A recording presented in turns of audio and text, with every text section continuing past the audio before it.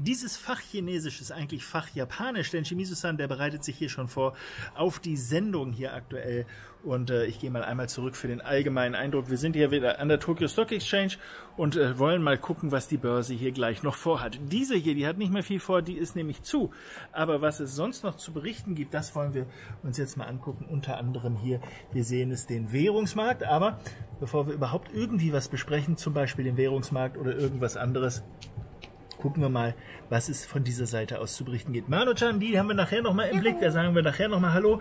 Jetzt gehen wir erst nochmal zu Shimizu-san und fragen ihn mal und dann werde ich das Ganze übersetzen und dann noch ein paar Tipps zum aktuellen Markt durchgeben. So, Shimizu-san, let us know what is most important for you today.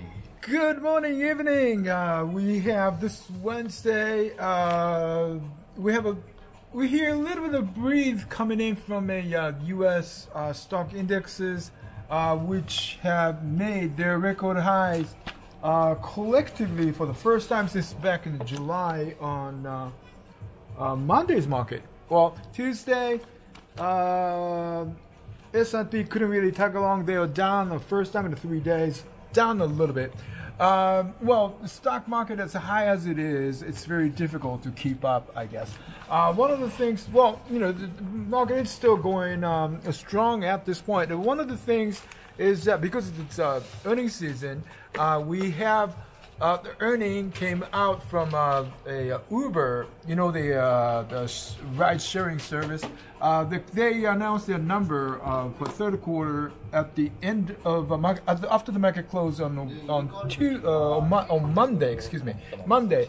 Then they had a full day of trading on a Tuesday. As of the end of the close of Tuesday, they were down $3.06. That's 9.8%, ladies and gentlemen. 9.8%. They were down and closed at 28.02. That's the closing price of Tuesday.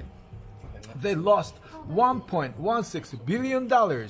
It's like a small company in Africa could lose as much as that, I guess. But it's a very big number, and it's getting large. It's 1.6? 1.61 billion dollars. Wow.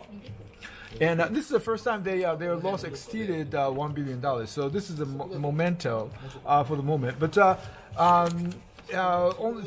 you know, they closed at night at 28.09 on a Tuesday. That's the lowest. Remember, ladies and gentlemen, back in May they IPO'd at $45.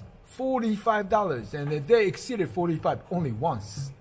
And I think it was June they traded at 46. Well, anyway, ever since they went public, there's a lot of doubt, and doubt is becoming really clear.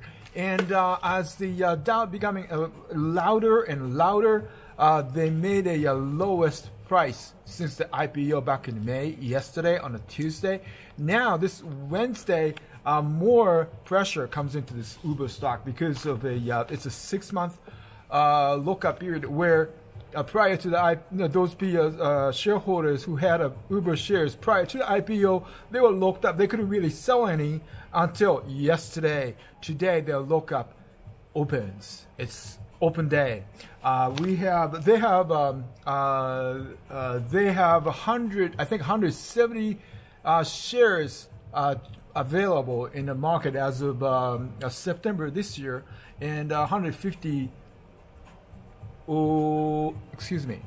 Okay, 1.7 billion shares available in the market, and 1.6 billion is those shares held by the venture funds and those people who had the shares before Uber went to public. So, you know, those 1.6 billion shares are available for sales as of today.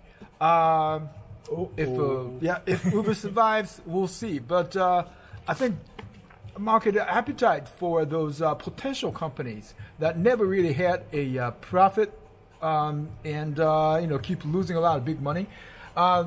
Market is starting losing a little bit of patience, I guess. So this might be a decision day. Crunch time for Uber. Das kann ich. Yeah, let's call Uber to go home, I guess. Well, anyway, we'll find out. Ask them for a ride home.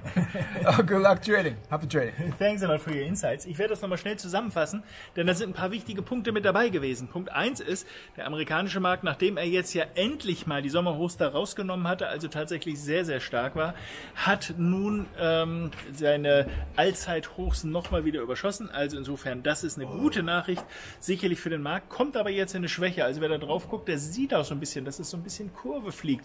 Das heißt, es geht so ein bisschen der Schub nach oben raus. Das ist noch nicht unbedingt Drama. Das kann sein, dass es noch mal ein bisschen nach oben geht. Für all diejenigen, die mit Pattern unterwegs sind, sollte das sogar dementsprechend sogar noch mal sein. Aber trotz alledem, es gibt erste Anzeichen dafür, dass da Ermüdung in den Markt reinkommt. Und wir sehen auch, dass der DAX vorhin sehr, sehr heftig sich bewegt hat. Das ist eher ein Zeichen dafür, wir trauen dem noch gar nicht so richtig viel zu. Ich muss zum Ende kommen hier, weil wir hier gleich loslegen müssen. Aber eine Sache noch, Uber hat er erwähnt, da war eine Sperrfrist, nachdem die bei 45 gestartet haben, jetzt so niedrig geschlossen wie noch nie, minus 10% nach den Zahlen am Montag. Jetzt ist die Sperrfrist raus. Das heißt, wir haben wir haben neue Aktien, 1,6 Milliarden Aktien, wenn ich das richtig verstanden habe, aber enorm viel, die jetzt in den Markt kommen, die ebenfalls möglicherweise verkauft werden. Sicherlich nicht die beste Voraussetzung für Uber. Heute muss ich den Schlusscall so machen, aber ich sage trotzdem alles Gute, ganz liebe Grüße, bye bye.